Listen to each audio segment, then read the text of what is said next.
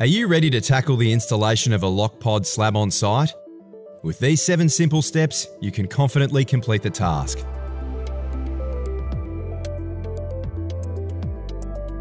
To ensure a smooth process, be sure to gather your tools, including a reciprocating saw and electric drill driver.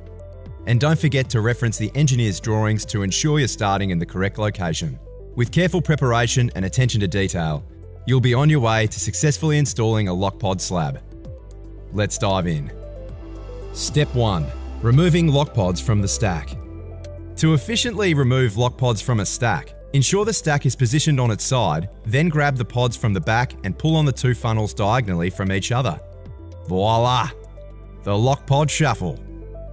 Step 2. Placing the LOKPODs. The LOKPOD is designed to connect effortlessly with its click and connect system, making installation a breeze. When 4 LOKPODs are arranged in a block, each quadrant forms a new quadrant equivalent to the size of an EPS pod, measuring 1090mm by 1090mm. This means the LOKPOD can seamlessly substitute industry alternatives without the need for re-engineering. Step 3. Using extenders. Our specially designed extenders play a pivotal role in the process. They are used to seal off the LOKPODs at the slab perimeter and around internal beams, as well as facilitating work around piping. The extender for both the LOKPOD 300 and 225 consists of 2 easily separable parts, allowing for precise positioning to minimise concrete usage. The extender 150 comprises 3 parts, with 1 part serving as an adapter to connect different LOKPOD sizes. Step 4. Working around pipes. When installing LOKPODs around piping, you have 2 options. You can either use a hole saw to cut out the pipe precisely or cut out one turret where the pipes are located. It's crucial to cut as close to the turret as possible to ensure the Rio bar cradle remains intact for easy installation later.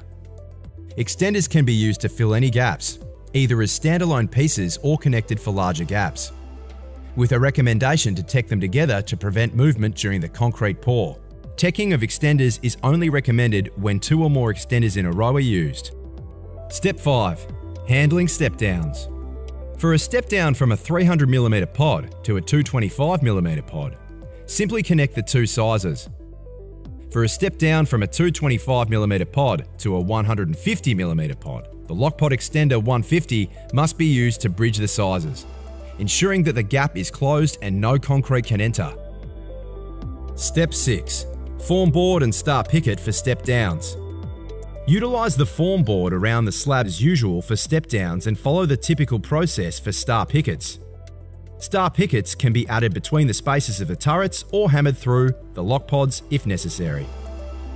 Step 7. Placing the steel.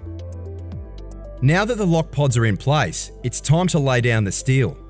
The Rio bar should be placed in the inbuilt cradles, eliminating the need for additional steps. Installing the mesh is equally straightforward. Simply drop it in the inbuilt bar chairs and you're good to go. The offset between the bar chairs ensures that the mesh crossing always fits perfectly. Any overhang caused by extenders can be addressed with traditional bar chairs to keep everything secure. Congratulations! You've completed the installation of this innovative slab solution, laying the foundation for a solid structure.